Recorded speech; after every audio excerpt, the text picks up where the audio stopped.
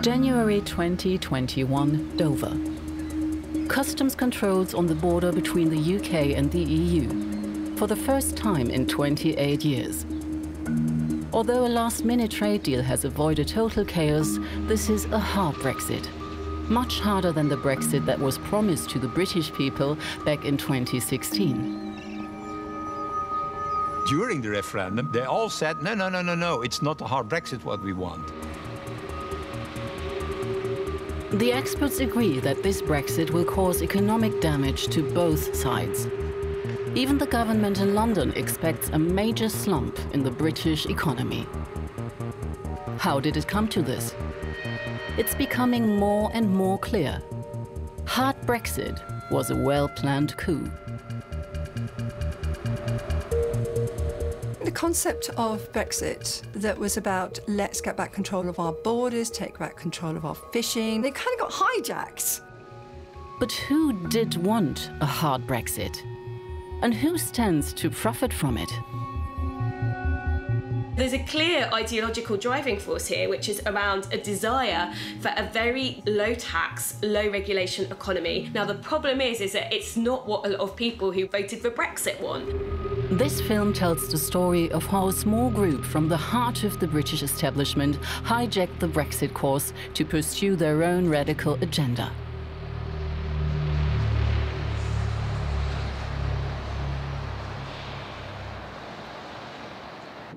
We start our journey in Glasgow.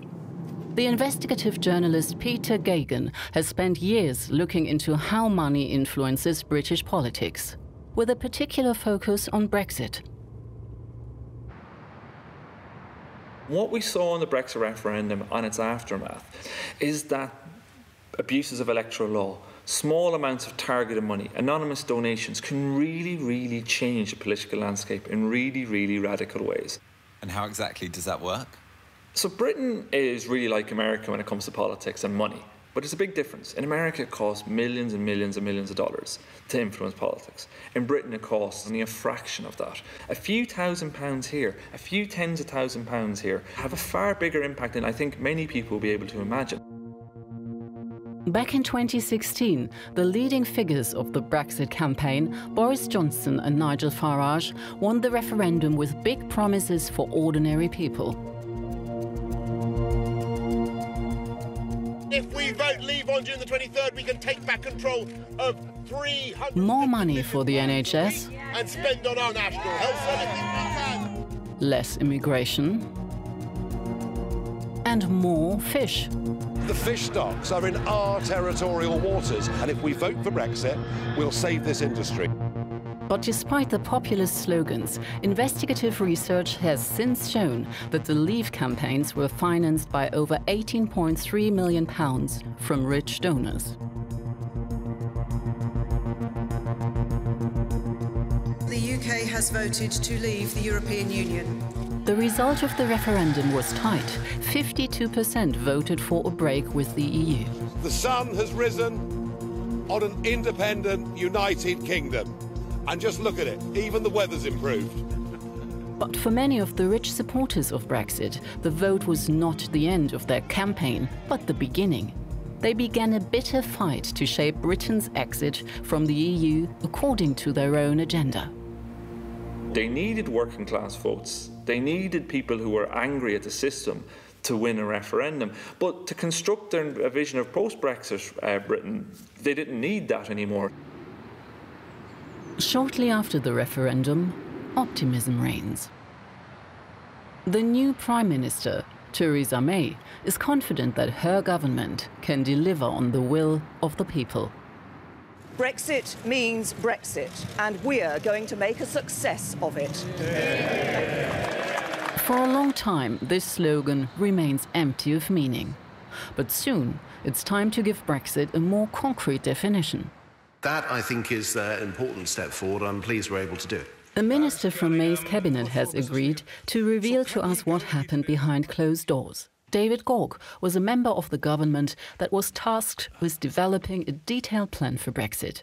I served as one of the 20 or so cabinet ministers that was around the table when we were making decisions as to how we tried to deliver Brexit in the best way possible. There were two incompatible objectives. One was to try to maintain good access to European markets, and then on the other hand you had this desire to take control of our laws completely unimpeded by the European Union. In summer 2018, May called her cabinet to her countryside residence Chequers for decisive talks. It will be the site of the first showdown of a brutal inner party battle. I remember a sort of swelteringly hot day. We all arrived there in the morning. For May's then Foreign Minister Boris Johnson, it will be the last cabinet meeting before he turns against his party leader. This was clearly going to be the big meeting. There was a lot of media build-up. There was a lot of talk, will there be rows, will there be splits? At the meeting, Theresa May presents her cabinet with a compromise solution. The Chequers plan would put an end to unlimited immigration from the EU, delivering on the most popular promise of the Brexit campaign. But she also wants to retain a close trade relationship with Europe, which would mean Britain having to stick to many EU rules, a so-called soft Brexit. Well, in detailed discussions today, the Cabinet has agreed our collective position on the future of our negotiations with the EU, and I look forward to it being received positively. The EU's Brexit coordinator is relieved. 2 years after the referendum, there's finally a concrete proposal on the table. The main message was we, from the British side, want a reasonable agreement, not only on trade, but also on in other fields, cooperation in other fields. There was a very constructive atmosphere in the beginning of these negotiations, and certainly under Theresa May. Yeah. But May's plan triggers a huge rebellion within her own party. For Tory hardliners, having to stick to EU regulations would be a betrayal of the Brexit referendum. In short, we are going to be rules takers. We are going to be a de facto colony. A smooth and orderly exit is what business wants, and I'm sure what citizens want up and down this country. The hardliners accuse May of surrendering to the EU. The House of Commons has never, ever surrendered to anybody, and it won't start now. Within the Conservative Party, you already had this group called the European Research Group, the ERG, that was made up of those who were staunch Brexiteers. They were in many respects a party within a party. They were in no mood to compromise. As far as they were concerned, leaving the European Union meant we set our own laws without exception. And so as things progressed in terms of the negotiations with the European Union, they just said, we don't support this deal. The leader of the ERG is Steve Baker, a radical neoliberal with close ties to the arms industry, who has supported, amongst other things, the deregulation of carcinogenic asbestos. A Brexit which requires a high degree of permanent alignment to the European Union will not go through this House of Commons. It will fail. Another key ERG figure is Jacob Rees-Mogg, a wealthy aristocrat and investment banker. But why are these men pushing for a hard Brexit at any cost? The economist Frances Coppola has investigated why this issue was so important to the rebels. She has looked into the backgrounds and connections behind this group. Well, the European Research Group, as it was known, although it wasn't very European and it didn't do any research, was essentially a group of very pro-Brexit and very right-wing Tories who are ideologically wedded to the idea of Britain as this sort of free market, what they call buccaneering Britain, that would go around the world striking trade deals with everybody and being this kind of Singapore-Thames place that would be great for businesses. That term Singapore-on-Thames, what does that mean? I think Singapore-on-Thames, yeah, it's this idea, I think, that we can be this like kind of EU's offshore tax haven. This island off the coast of the EU that could kind of undercut them in terms of tax and regulation and be kind of, in a way, rather like the way in which Singapore and Hong Kong work in the Far East, this sort of centre for deregulated finance in particular.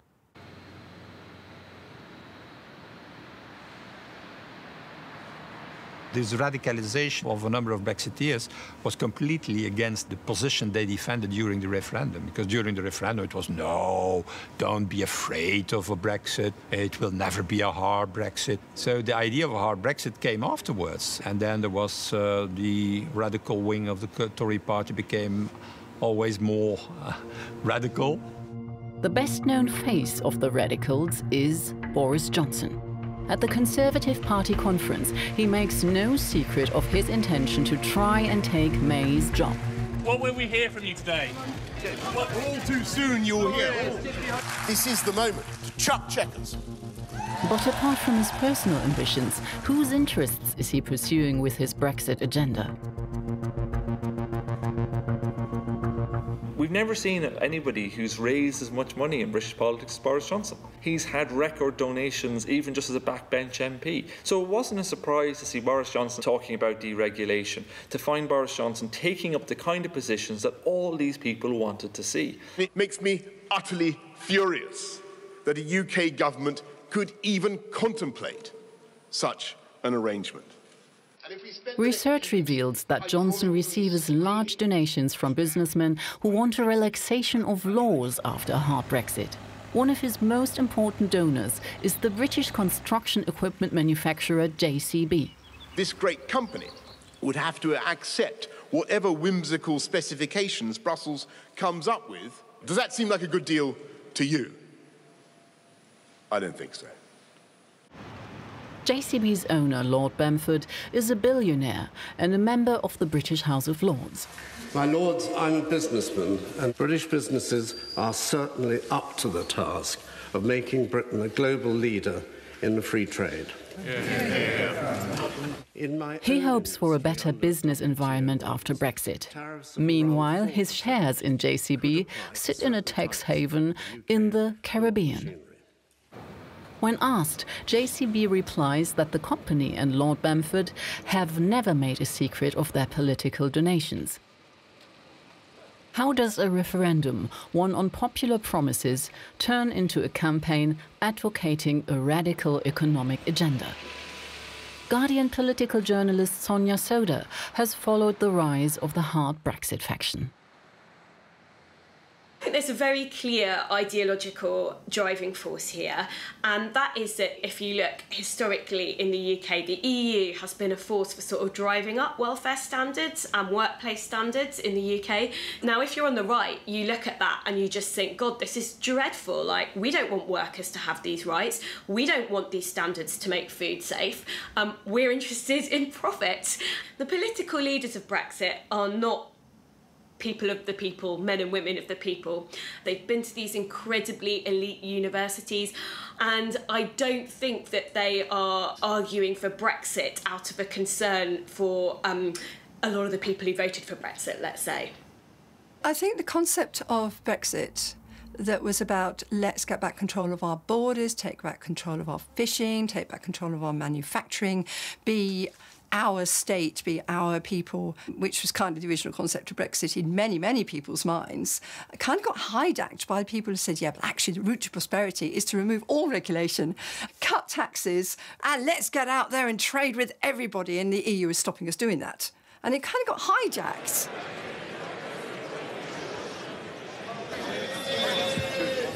Order! Order! When Theresa May puts her Brexit plan to a vote in Parliament, it's firmly rejected. The ayes to the right, 202. The noes to the left, 432. So the noes have it. The noes have it. But what's driving so many Tory MPs to an unprecedented rebellion against their party leader? Conservative MPs, particularly pro-EU Conservative MPs started reporting that their constituents were getting in touch with them, saying, we want a hard Brexit. And in the British system, MPs are very reactive to their constituents because that's how you get into office. You need the people in your local constituency to vote for you.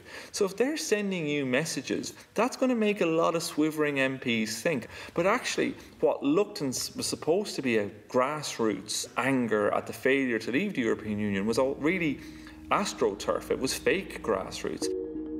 Lots and lots of adverts started appearing on Facebook, targeted particularly at constituents of pro-EU Conservative MPs to send them messages to say, like, support a hard Brexit, flooding Facebook and then in turn flooding MPs' inboxes with this. These were adverts that were paid for by rich donors specifically to try and push the hard Brexit agenda.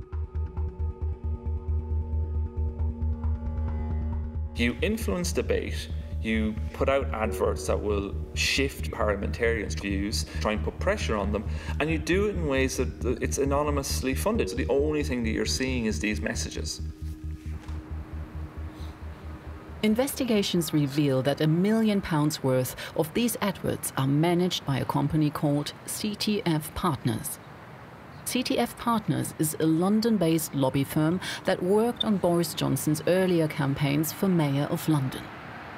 The company also runs Facebook campaigns for the Saudi government and for fossil fuel companies. What is their role in the Brexit campaign? CTF Partners did not respond to a request for comment. But the battle for hard Brexit rages not just inside Parliament. On the streets of Britain, it seems, ordinary people are now rising up against May's compromise deal. And our Parliament are traitors. At Leave Means Leave marches and rallies across the country, May's deal is condemned as a betrayal of the true will of the people. But was this really an uprising of the people?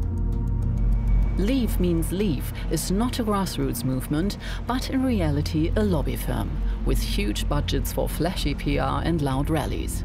The company is based at a building in Westminster, the former headquarters of the Vote Leave campaign, registered under the name Richard Tice.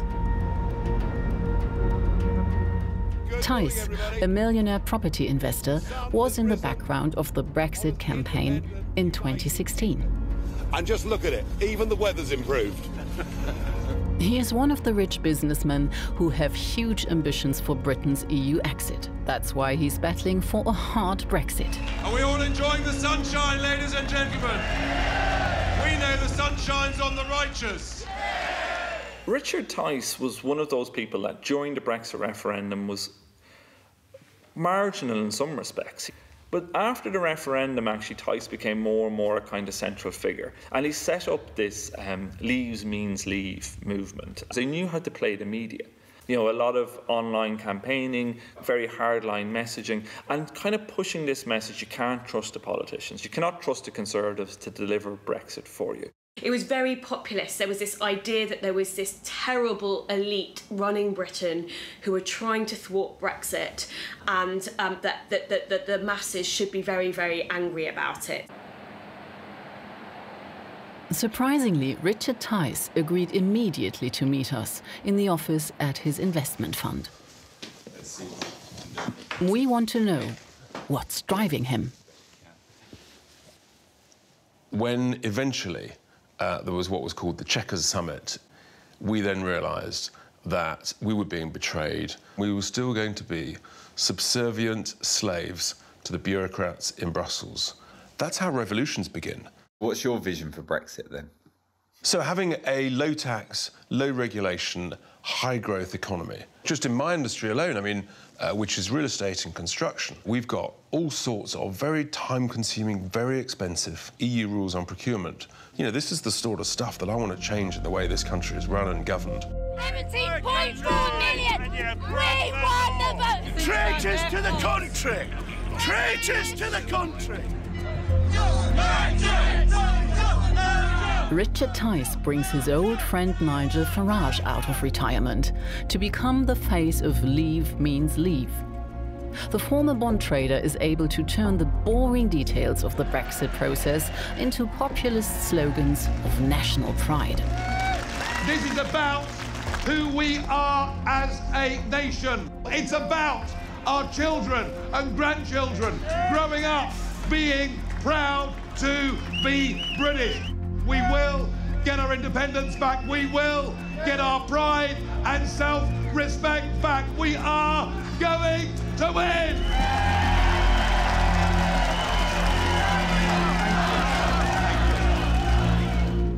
It was a sort of political rock concert. And we had colour, we had big backdrops, we had balloons, we had lights, it was great. And people could see that something was happening, but the establishment, elite political class in Westminster, they didn't really wake up and smell the coffee and realise just quite what we were mobilising. The public were becoming increasingly polarised. There was a growing sense by those who were most enthusiastic about leaving the European Union that this was all a plot, if you like, that they had been betrayed, that metropolitan liberal elite were ignoring them, that they weren't getting their way. And it was a very acrimonious time, not just in politics, but I think in the country as a whole. It was pretty poisonous. I've been in Brussels watching a British Prime Minister reducing our nation to a state of humiliation. If they think they can walk all over us, we're going to march back and tell them, no, you can't. We will not give in. When people voted in 2016, though, it was mostly about immigration and the NHS. It wasn't about deregulation. No, I don't accept that at all. Let's be very clear. What was on the ballot paper was leave. And, many of us who were promoting leave, particularly the business community, we knew, the opportunities that would present. And, of course, different people who voted to leave, voted for different reasons. But the key theme of it was taking back control. Do you think you'll get richer because of Brexit? Brexit's not about me. I haven't thought of it in those terms, but I do believe Brexit does present opportunities, and if those opportunities lead to higher growth, then everybody, literally everybody, will be better off because of Brexit. And, that includes all of us. We know that people don't want more deregulation. We've seen it time and again from surveys. They don't want less social spending. They want the opposite. They want higher taxes on the wealthy. A lot of people in general want higher taxes. They want to see more regulation. They want a social net. But the way in which the Brexit referendum's aftermath has played out bears so little kind of resemblance to the popular anger that pushed it in the first place. Order! Under rising pressure, May brings her deal before Parliament for a second The time. noes to the left, 391. And fails again. So the noes have it, the noes have it. There wasn't a majority for a hard Brexit, and there wasn't a majority for a soft Brexit. There was a blocking majority against every option, and we were essentially stuck. The hard Brexit movement argued that this didn't need to be so complicated. Britain should simply leave the EU and stand proudly alone as a sovereign independent country, with no negative consequences. The promise was Britain should be a sovereign country like it was in the days of empire, this idea of take back control. Now, the whole issue with that is that that notion of national sovereignty doesn't really exist anymore in a 21st century world. So in a world that's more globalised, where there is far, far more trade, the world is becoming more interconnected. But that has never been acknowledged. The problem with being integrated into something like the EU for over 40 years is that all your business processes, your supply chains, the way you do things, all sorts of things are deeply integrated with that. So unpicking that is a bit like kind of trying to unscramble an omelette. But soon the complicated reality becomes clear. Guy Verhofstadt warns that there is an inevitable trade-off between Britain's freedom to change its own rules and continued access to EU trade. If you want a trade deal with the European Union, like in every trade deal, we will, as Europeans, defend our interests. Look, we agree to have no quotas, no tariffs when we are talking about trade, but you have to accept a level playing field. It's a word that we use every day in these negotiations. But level playing field means that there is a fair competition between us and them. State aid, climate change, social rules, and so on. The British industry, like also the European industry, has an interest in having a good trade relationship. Most experts predict huge damage for the British economy if Britain loses direct access to EU markets. But the supporters of hard Brexit find one man who is prepared to say the opposite. In our research, we stumble over a little-known trade expert called Shankar Singham. If you look at this problem for long enough, I think all the technical experts ultimately come to the same conclusion. You know, Shankar said, I've got a plan. And that was really important because you had economists and trade people lining up around the street after Britain left the European Union, tell them it was a bad idea. Here comes this guy who'd been to Oxford, who'd worked in America, he's telling you it's a good idea. And he became the trade guru for the Brexiteers. Well, it's been interesting watching the rise and rise of Shankar Singham because, you know, he's actually not that knowledgeable on trade. There are people out there who know much more about trade than he does, but they weren't elevated in the same way. And I can only conclude that it's because the guys who really knew about trade weren't saying the right things. They were saying, well, actually, there aren't any simple solutions. I think what Shankar was doing was saying, well, if we just do this, we can have a simple solution. Shankar Singham soon becomes known as the Brexiteer's brain. He writes a 150-page report in which he claims that the repeal of EU workplace, environmental and agricultural regulations will prove a major boost to the British economy. The ultra-conservative members of the European Research Group, including Jacob Rees-Mogg, celebrate Singham's so-called Plan A+ as an alternative to May's Chequers deal. This is about how you have a fantastic Brexit. So it's a really exciting and good paper. But who is Singham and who is financing his work? Singham works for an organization with the innocuous name the Institute of Economic Affairs. The IEA is a neoliberal think tank which supports, amongst other ideas, the privatization of the NHS as well as defending the deregulation of the tobacco industry and tax havens. The think tank also supports a hard Brexit. The think tank world was really influential in making the idea of a hard Brexit, making that seem like something that was really achievable and a good thing. Bringing what were really fringe issues in British politics, deregulation and things like that, and making them mainstream. We want to know whose interests are really being pushed by these think tanks. We find a former insider who's prepared to tell us. Shamir Sunny was employed at a think tank that works closely with the IEA. He was enraged by what he experienced firsthand and decided to speak out on how these free market think tanks really work. It's an enormous network of right-wing lobby groups that are lobby groups, not think tanks. I know the last organization that I worked for, a donor would come in and be like, hey, I really want to, I need help with whatever, my salmon farms or whatever.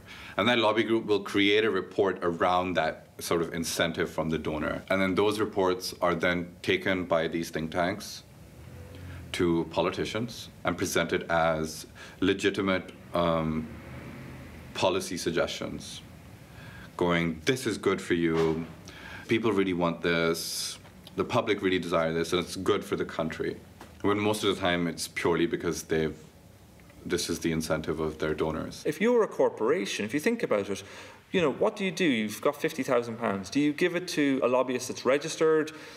Won't get you very far, might get you one meeting, it'll be registered, people will know about it. Or do you give it to a think tank to write a report? The report will get into the media, your issues will get all the way out there, and your name won't be anywhere near it. In summer 2018, a journalist from Greenpeace went undercover in the Institute of Economic Affairs to find out how think tanks offer their corporate funders influence in the Brexit process.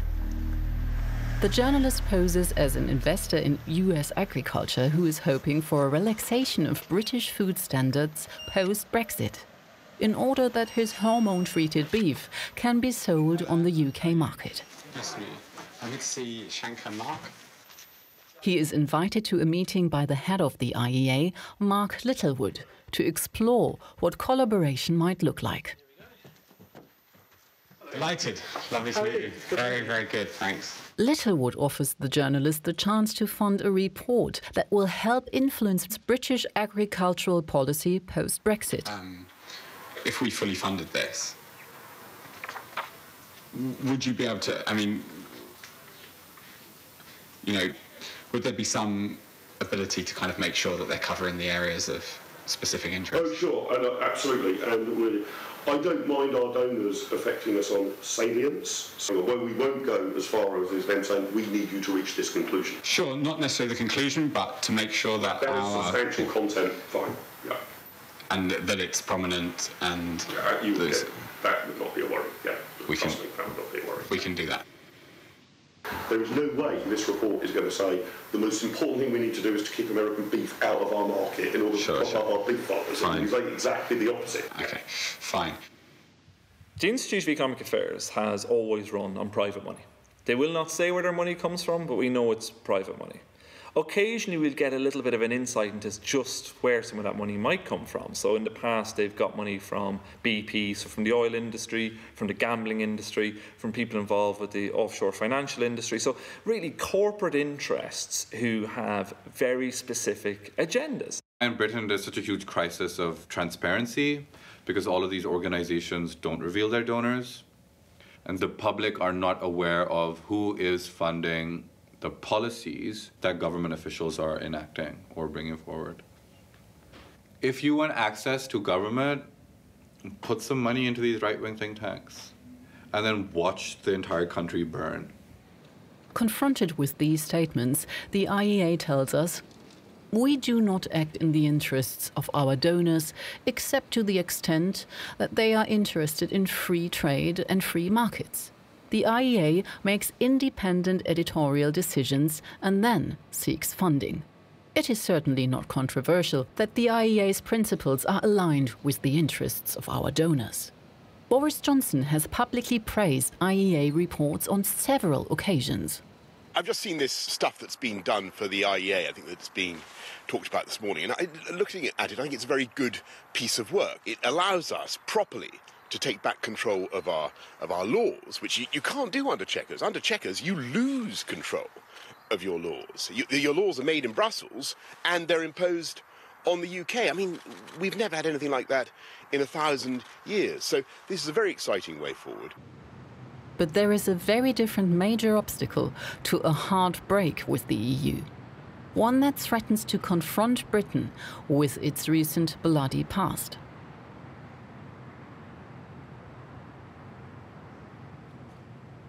Until 20 years ago, a brutal civil war raged in Northern Ireland between those who wanted to remain part of the United Kingdom and those who wanted to join the Republic of Ireland. On Good Friday in 1998, a peace agreement was signed. It promised open borders without controls between North and South. That makes part of the peace in Northern Ireland, the fact that there is no longer a border. So for us it was very important that this Good Friday agreement, that the peace in Northern Ireland is secured. And to safeguard also this economic space, because that's one economic space today, Ireland and Northern Ireland. But a hard Brexit would threaten the promise of no border.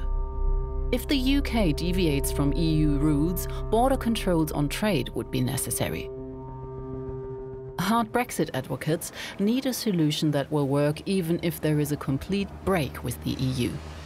Another job for Shanker Singham, the man who seems to succeed in finding solutions to impossible problems. He is dispatched to Northern Ireland. His trip, we discover, was paid for by Prosperity UK, a private company run by a millionaire hedge fund boss. At the airport, Singham is met by Stephen Kelly, chairman of the Northern Ireland Confederation of Industry. Kelly tells us how this meeting with Singham went. First, he shows him the invisible border between Northern Ireland, part of the UK, and the Republic of Ireland. So the road we're on now, and there's dozens of informal crossings through farmland, through laneways. There's even a crossing within someone's house. Already, we've crossed the border once, and we've just crossed it again. So the house is on the right-hand side, we're in the Republic, but now this business on the right-hand side is in Northern Ireland. Here we go again. Just as the road changes colour here, that's the border one more time. And this business is now in Southern Ireland, but it has a gate out into Northern Ireland, and we're crossing the border once again, just now. Kelly shows his visitor from London this abandoned customs facility, the only remaining visible sign of the border that used to exist here. Singham's mission: could goods be controlled without the need for physical checkpoints like this? Their trip was largely about, is there technology that could be put in play? How do we continue to have that frictionless trade that we have at the moment, from blockchain to satellites and drones and stuff being embedded in the road, linked to barcodes, and a whole raft of wild and wacky suggestions all ends up in one place, which is nothing will work. So I brought them into this very spot, and I set them the challenge that whatever work they were doing on whatever alternative arrangements, it needed to meet this test. It needed to meet the fact that that person in that house 100 yards away and that person in the house another 100 yards away need to have their lives transacted in exactly the same way after Brexit as they do before. I don't think Shanker or others really understood it.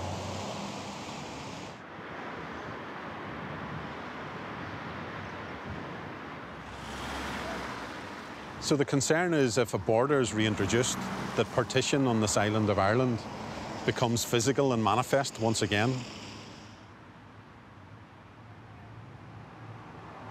This is a memorial to 13 people who were shot dead by the British Army in Derry on the 31st of January 1972 in an event which has been known internationally as Bloody Sunday. But it's also the place where peace was born as well. This is the thing that's so frustrating to people here, is that people far removed from here think that this is just about lines in the road, spreadsheets around trading widgets and food. But it's not. This is our daily life. We want to live in peace. And because Brexit doesn't have the consent of people here, that really runs the risk of actually reigniting the troubles that we had back 25 years ago.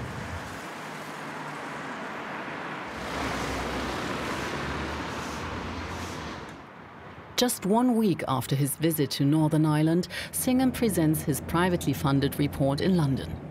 This plan ignores the concerns of his Northern Ireland host and includes proposals for border controls. Singham did not respond to our request for comment. In the past, however, he has emphasized that he does not find it unusual for a think tank to become actively involved in politics. Singham's report has a huge influence on the stance of the conservative hardliners, especially the European Research Group.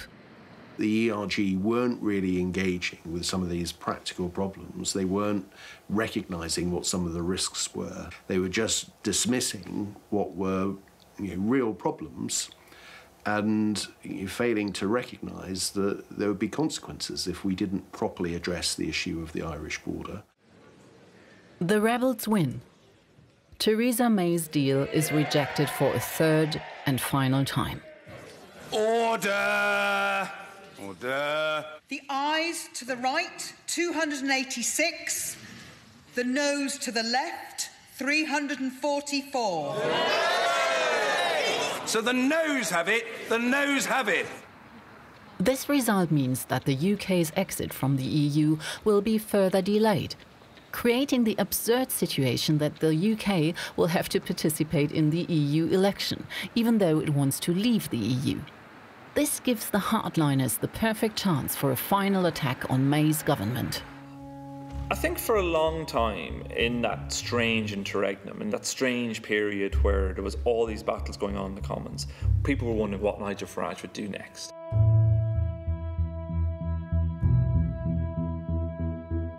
And we knew that the mood of the country was rapidly coming our way, big time. So it's all about timing, and politics is all about timing.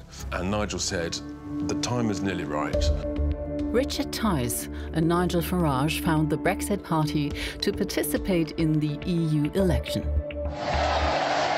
The party styles itself as a radical alternative to the Conservatives. It has only one political goal: the hardest possible Brexit. But our research shows that the Brexit Party, which claims to represent the people on the street, is anything but a people's party. The party is, in fact, a limited company run by Farage and Tice. This is not the way political parties are normally run. Normally, if you become a member of a political party, it's one member, one vote, and you get to have a say in the party. With the Brexit Party, and the language they used was really interesting too. They didn't talk about members, they talked about supporters. So what would happen was you'd go onto your PayPal, you'd give the Brexit Party as much money as you wanted, and you become a registered supporter. But that didn't give you any more say in the Brexit Party than I have or anybody else.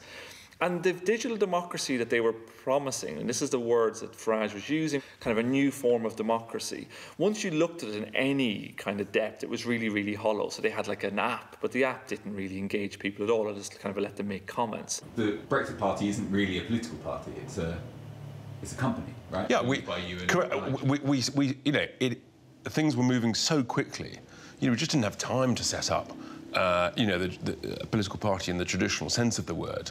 So, Nigel knew the right thing to do. Set it up as a company. There's no reason, you're allowed to do that under the rules. That's what we did. So we both led from the front. Nigel, the campaigner, the recognised voice. I wasn't really known then as an individual, as a person. People say, Richard who? But I was the organiser, and what I've got is an ability to make rapid-fire decisions. And so, yeah, we just mobilised, and we just constantly, decision after decision, just like that. Because we were running basically a committee of two, it was very easy. Although there are many small supporter contributions to the Brexit Party, our research shows that they are dwarfed by inflows from wealthy donors. So people like Jeremy Hoskins, who's a hedge fund guy who used to fund the Leave campaign, the referendum, had funded the Conservative Party, he donated to the Brexit Party. Quite a lot of money. A man called Christopher Harborne, who'd previously given some money to Conservatives, he donated well over £10 million to the Brexit Party. It's huge sums of money for a political party. Thank you! Speak for Brexit! Thank you, morning! Thank you! Oh, we got this sorted.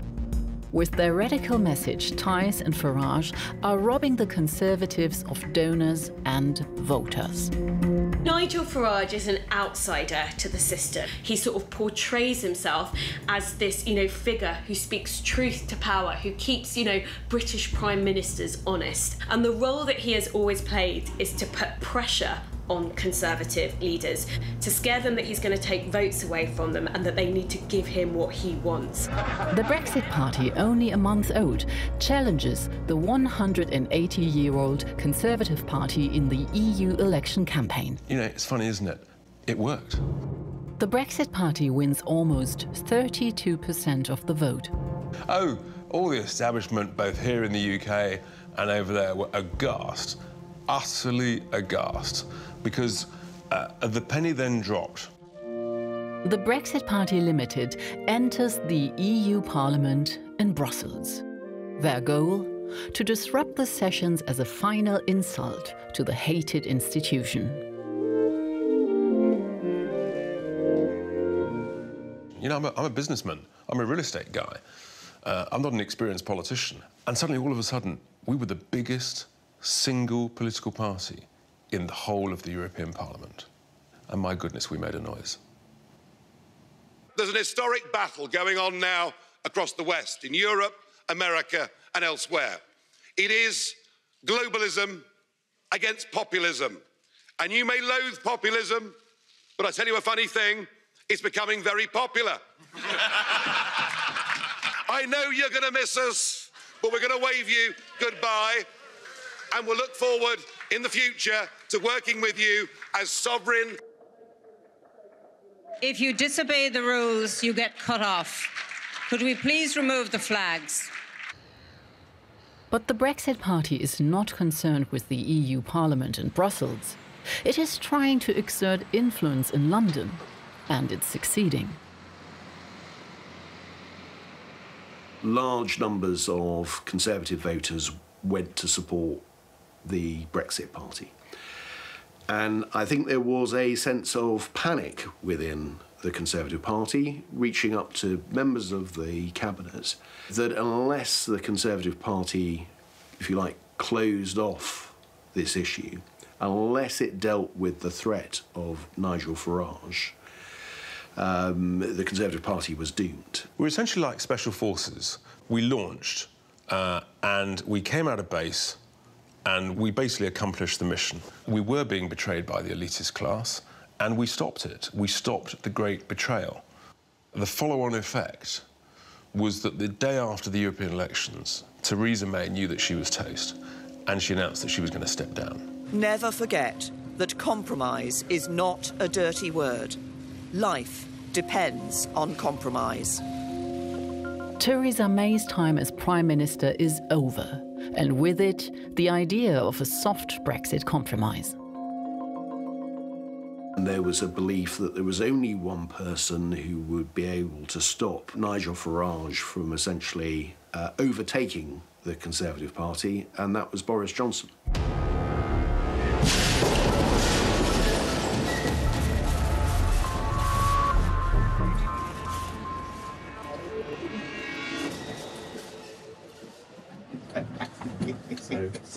People were so sick after 3 years of this kind of gridlock under May. They just wanted it done. Get Brexit done was a very powerful slogan. In a way, what they were doing was giving power to simplicity. It had been about take back control. We will cut the ties to this evil empire and sail off into the sunset. It was that kind of imagery. Many moderate Conservatives have to accept that their party has changed significantly in the Brexit process. And so, to a large extent, because of fear of Nigel Farage, the Conservative Party moved to become much more like Nigel Farage by being a more populist party. So I made it clear that I would resign from government because I didn't want to play any part in that. When the new Prime Minister, Boris Johnson, presents his cabinet, it is full of hardliners who are uncompromisingly for a hard Brexit. The eventual victory of Boris Johnson, his election as Conservative leader and Prime Minister, was really the ultimate victory for the money men of British politics, the kind of people who'd bankrolled the Brexit referendum, the kind of people who'd funded pro-Brexit campaigns after Brexit, the kind of people who give money to anonymously funded think tanks. For all of them, Boris Johnson was the epitome of what they wanted. They believe he's malleable, so they believe they can push him. Well, good morning, everybody, and it is wonderful to see this new team assembled here. Thank you all very much. Our research reveals that Johnson again attracts record donations for his candidacy for party leader. He wins back to the Conservatives some of the Brexit Party's most generous financial supporters. Once again, he receives money from Anthony Bamford, the owner of JCB and CTF Partners, the firm that has supported him in previous campaigns. Largely unnoticed by the public, more than a dozen former employees of the Institute of Economic Affairs and other hard Brexit think tanks are brought into the government as advisors. Statement, the Prime Minister.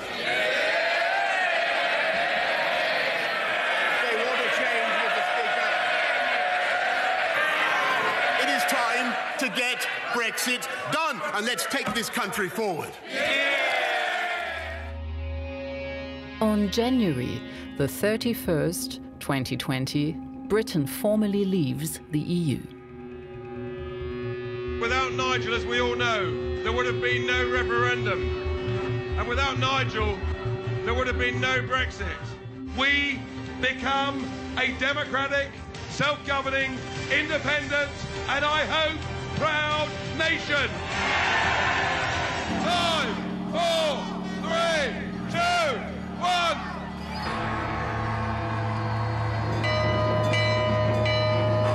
We did it! During an 11-month transition phase, in which Britain stays closely aligned with the EU, Johnson's government negotiates the concrete details of a trade deal. In the midst of the COVID crisis, an agreement is reached literally at the last minute. The deal brings relief in Brussels, even though it's an uneasy compromise. What's the plans for today, then? Mission accomplished. Hard Brexit has become reality. On December the 30th, 2020, Boris Johnson signs the agreement.